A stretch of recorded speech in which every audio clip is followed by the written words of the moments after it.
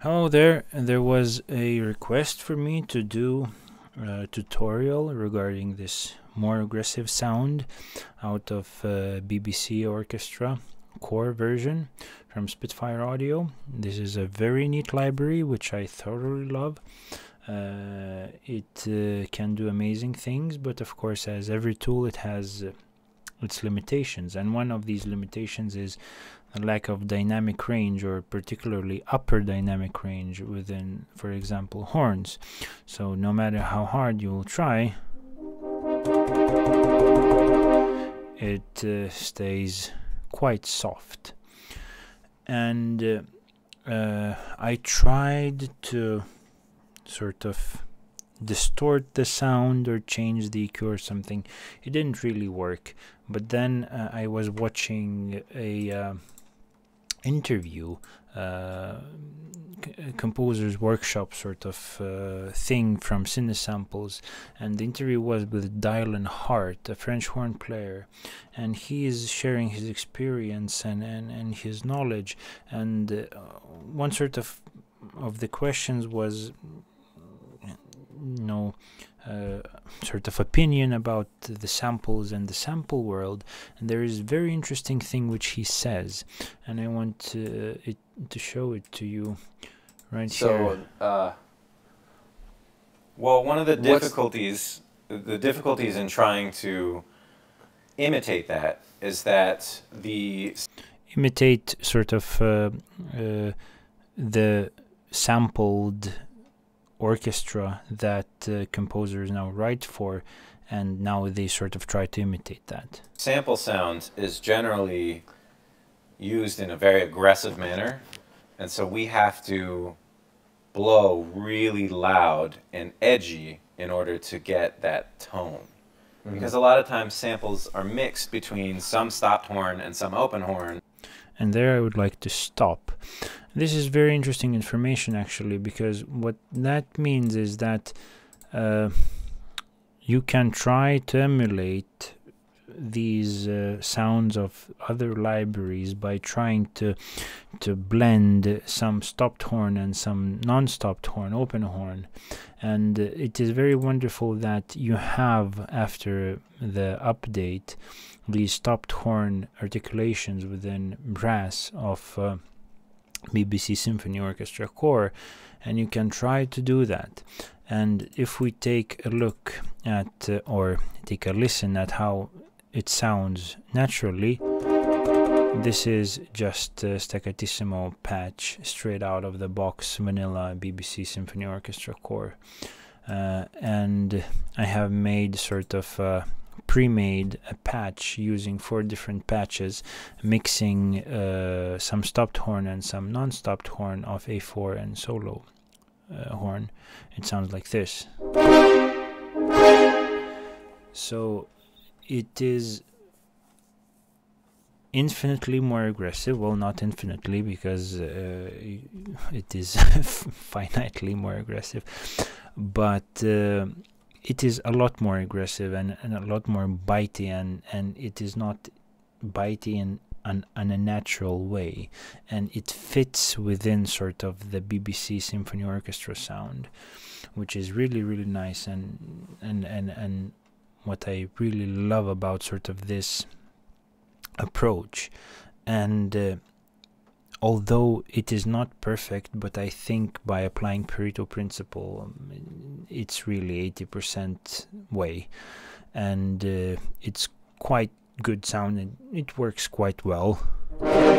Maybe it wouldn't work really that well in a very exposed setting, but if in more dense orchestration, just to give some power, some girth from French horns, for example, or other instruments, because this works for every instrument that has this division of articulations between stopped and open brass instruments. This works also. So for this particular case, I took staccatissimo samples of A4 and solo horns, and staccatissimo normal. Let me now just turn this on, which is stopped horn, and you can see my sort of a little bit radical EQ, and the explanation for that EQ is I tried to make them sound as much as possible, so for them to blend, because if you take a listen to them without the EQ, I love the sound. It is really noble and very fine, and this stop sound is very thin and nasally, but if you do a little bit of EQing, you can get them to sound 80% similar, let's say, and when you blend them, it blends really quite well within the room and everything. And I have a few additional reverbs just to spice things up. You can also, of course, add the solo horn to add a little bit more sort of edginess and definition and information, because solo horn adds sort of more information which pops out a little bit more. The same thing applies for longs, so you can take a 4 quiver patch and then muted longs and combine them. It has instantly a little bit more bite, a little bit more aggressive. The QV patch is not that bad to begin with, but it can be, you know, pushed a little bit further. And then of course you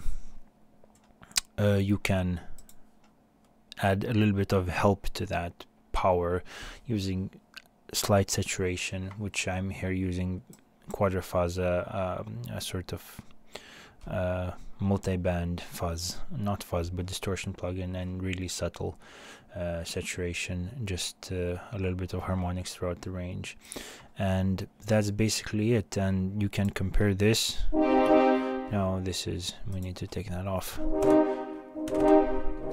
which is nice. I really like the sound, but it doesn't really apply for every situation, and then if you need, you can construct these sort of, you know, amalgamation patches out of a number of patches, and you can really have the punch when you need it without buying any additional libraries and using what you already have, which is really, really nice. And it is nice also in such sense that you, first of all, of course, save money, second of all, know better your tools, and third of all, the sound is cohesive, so you stay within the BBC orchestra thing, and that has its own sound. And of course you can also stay with the Spitfire sound if you have other Spitfire libraries, because I have tried VSL brass libraries from the